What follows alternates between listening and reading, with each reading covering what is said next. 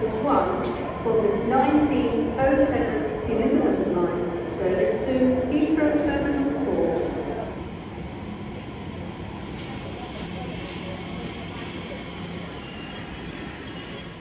I love travelling, visiting new places, experiencing different cultures, but most of the time I don't love the journey. I generally find it pretty draining, so I only do it when the trip is really worth it. This was one of those trips. A long day travelling down to London, a short stay in a hotel to try and grab some sleep before catching a flight the next morning.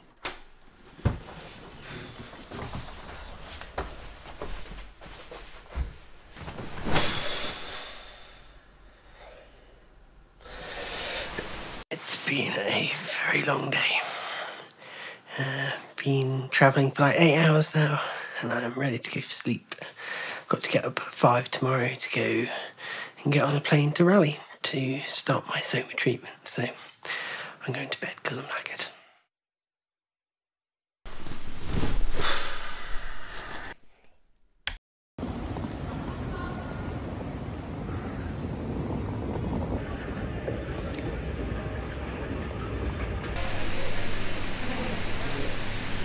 So the reason I'm flying out to Raleigh is to start my SOMA treatment with Dr Elmore. So we've got an 8-hour flight now, and then not really doing much other than going to sleep that first night.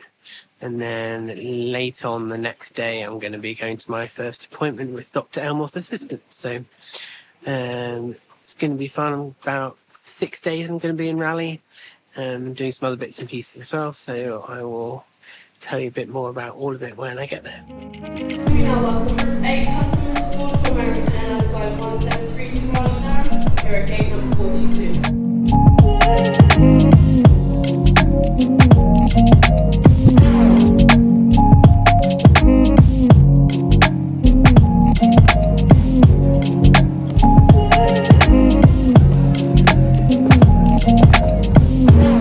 The day after landing, I went to get a rhinomanometry test done. This isn't part of the SOMA treatment, but it gives an accurate measurement of your nasal breathing, which is key to having healthy breathing, particularly during sleep. You breathe through one nostril at a time into the mask, and it records how well your nose is functioning. You then repeat this process, trying different nasal sprays and dilators to see if they give any improvement. Sinus inflammation is a big part of the cause of my sleep apnea, so this measurement will help me to track whether I'm able to improve my inflammation over time, as well as potentially being able to see if maxillary expansion helps my nasal function. Okay, so I'm just about to go to my appointment with Dr Elmore. We're going to spend quite a few hours fitting my SOMA. She's going to be adjusting it, and then I've got an appointment with her PT, Mike Vita, who's going to also do some work on my body, looking at my posture and understanding what I can do to improve that.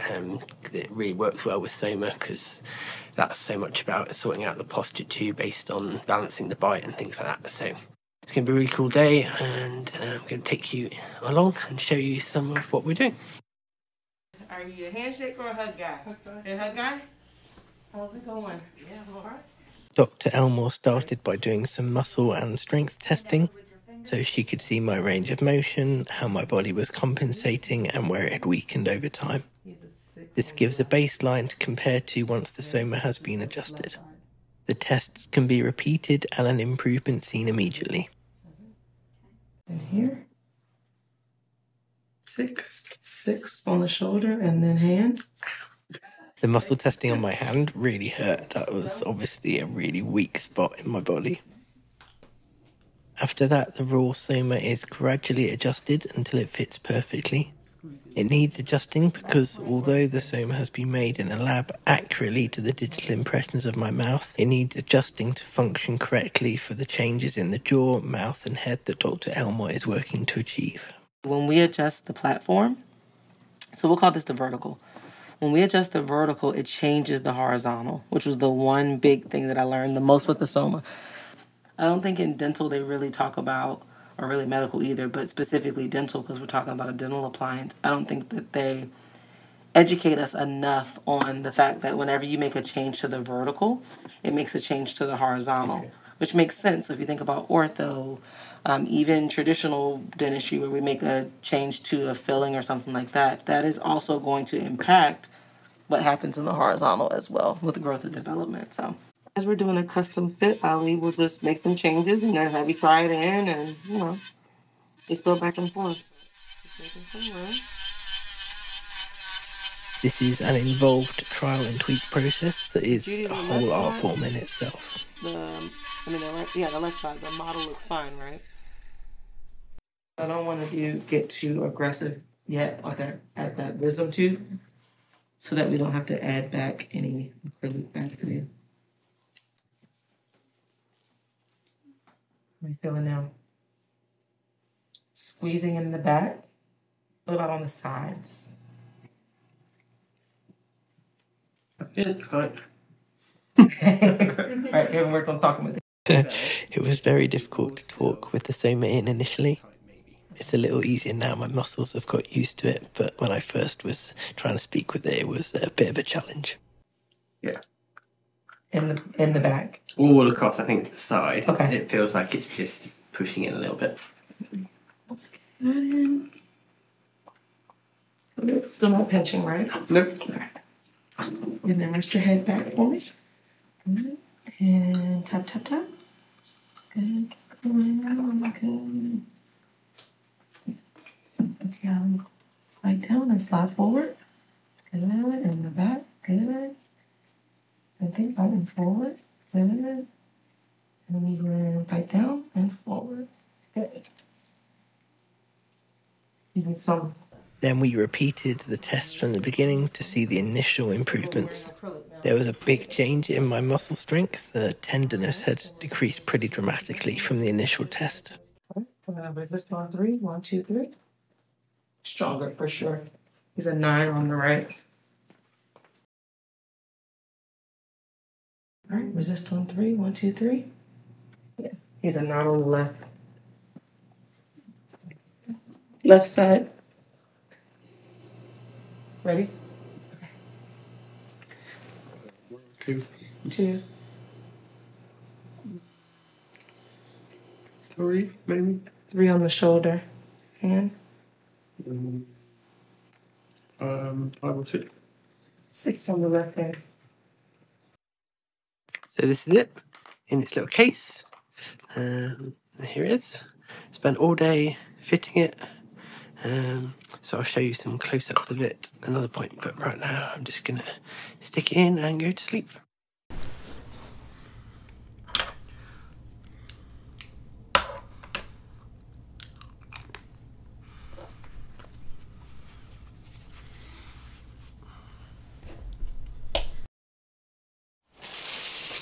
After I'd done all the health aspects of my trip, it was time to just go and have some fun. I liked the look of the North Carolina Museum of Art when I checked it out online, so I decided to go and have a look. Oh my god, this place did not disappoint. The variety and size of the collection was just incredible. Even if you only liked 5% of the pieces, you would have still come away happy because the sheer volume of work on display was just incredible. They also have like sculptures in the ground that reminded me of Yorkshire Sculpture Park back home, which me and Georgia love. It was an incredible end to my trip. My heart just felt so full and I was ready and looking forward to flying home.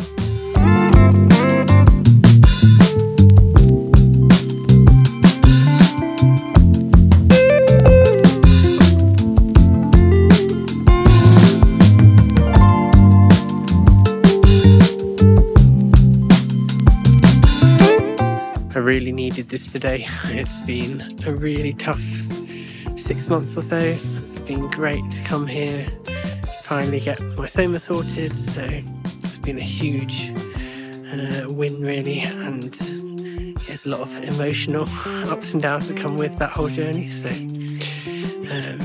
it was really amazing to get my SOMA fitted yesterday, but it was a long day, and so today it's been so nice just to come here and kind of recharge, refresh and be inspired by all this amazing art.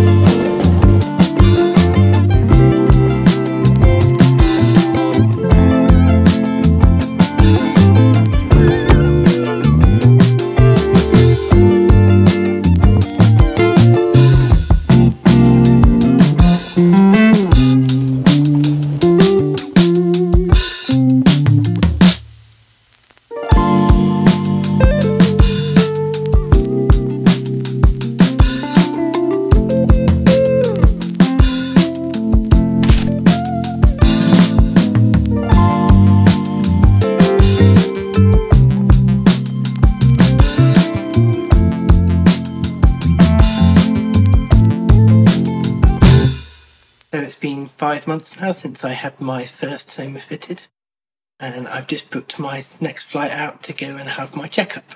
So it's been a big improvement so far. I'm definitely sleeping a bit deeper. I'm starting to have dreams again, and I'm also finding it a lot easier to fall asleep if I do wake up. But Dr Elmore's made a new SOMA for me that's got a deeper platform, and hopefully that's going to help bring my jaw forward a bit more and get my airway a bit clearer. So I will give you an update after that and let you know how it's going. I hope you found this look back on my first SOMA appointment helpful. If you found it helpful, let me know in the comments, and definitely I'll keep you informed about how my health journey is going.